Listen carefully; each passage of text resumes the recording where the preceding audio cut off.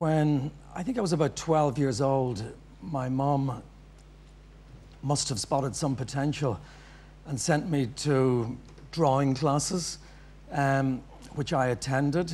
And it was the classic still life setup, you know, the jug, bottle, glasses, those usual things. And I very delicately carved my way around. I got the shine, I got the shape, I got everything. I was rather pleased with what I did, actually. I thought it was probably one of my best still lifes to date. And the teacher came along with a big, heavy pencil and started showing me what I should have done, and actually destroyed my drawing. I thought it was better than his. So that's it.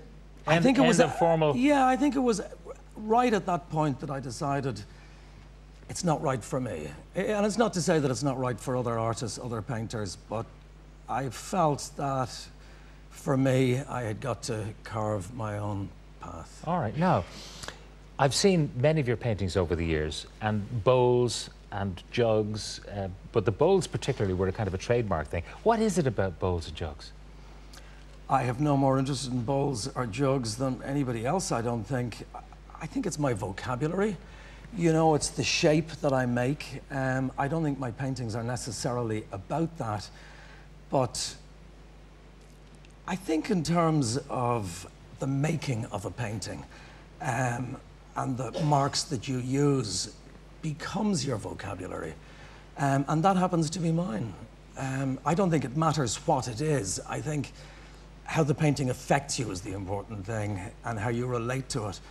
I think you can have a painting of anything that can be very special if it's a great painting. I'm looking at the two paintings we have here, and you were actually a bit reluctant to bring them into this studio environment. Why? Well, I guess it's minimal painting, it's modern painting. I think their natural environment is a gallery or a museum or a beautiful white wall. Maybe just for that reason, if you take something out of its natural environment, you know, you're treading very close to the line, I think, when you're doing minimal paintings that almost go back to primitive marks or childhood or childish marks. We're looking at the exhibition in the gallery, and I see what you mean. When you give them the space to breathe against the white walls, they have a completely different impact than, I suppose, even in the claustrophobic area of your own studio. You know, you have them at home, you take them out. That's absolutely correct. You know, I work in a very small studio. Some of these paintings are pretty big. They're totally surrounded by clutter. And I just kind of thought, when I get rid of these into the environment that they should be in, I don't want to see them surrounded by clutter again. Yeah, well, there's a lot of clutter in this particular room here. Now, the things that you do, when I look at the paintings and, you know, go up close, first of all, there's a lot of Cyrillic writing on the paintings. Where does that come from, the Russian alphabet? Why? I think most of the things in the foreground of my work in some way come from childhood. I'm not really one for analysing or over-analysing things, but it goes back to this. I mean, the jug, for instance, you know, these big water jugs, I remember seeing as a child in a great aunt's house or something. They struck me as the most ugly things I had ever seen. They weren't in any way designed to be beautiful, to be, they were, you know, utterly functional. Utterly functional, and for that reason, I think I hated them. They were the most awkward things.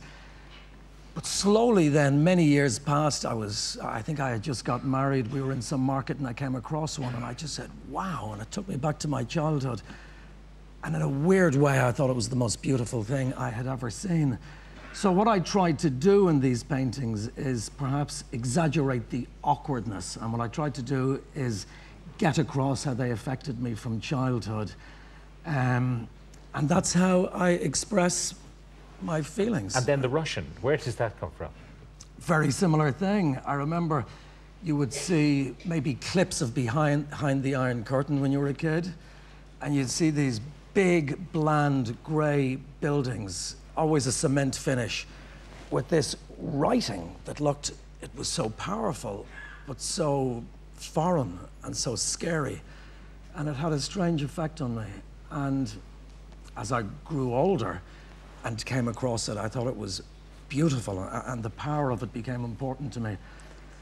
Looking I think that's where so many things come from. In the foreground, I think the background of my work perhaps is more painterly and more what I have developed over the years in my gift. Now, you have allowed some of the marks that, you know, an artist would say, I don't like that, I'll draw that again. So they obliterate it, maybe just another whitewash over it and start again. You don't. You kind of leave your tentative beginnings. Yeah, still. what I tend to do do is I put a very thin whitewash over it, because I don't make a mark in the foreground of a painting unless I think it's necessary. If it's necessary, I put it down. But then I realize that perhaps I wasn't right, but I must have been in some way right. So leave the mistakes and allow that to be part of the finished result. Are you nervous when you launch an exhibition like this? A lot of work.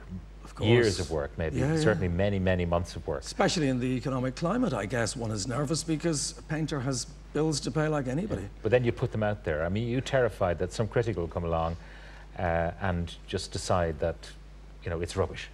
No, that doesn't frighten me. I was in a punk band when I was a kid. You tend to become pretty thick-skinned. No, I don't mind flack. It's a thing that's never bothered me. I've got to believe in the painting, and if I believe in the painting, and if I have been totally truthful in working the canvas, or in this case the wood, well, then I can stand by it. And the opposite, if you get an endorsement, like one of your paintings has been bought by Imma, does that give you a kick?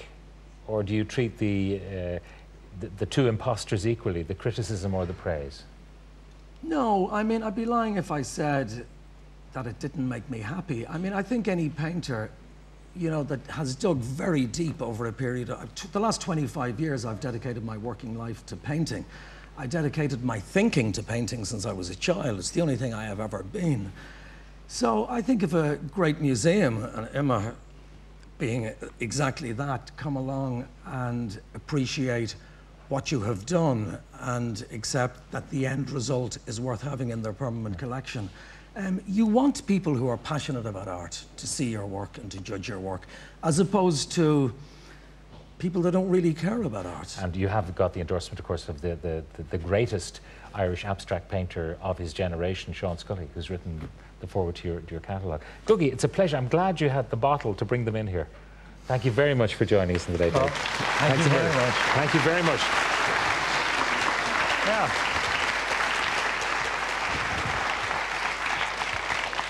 All right, that exhibition is on in Dublin's Curlin Gallery and runs until the 25th of April.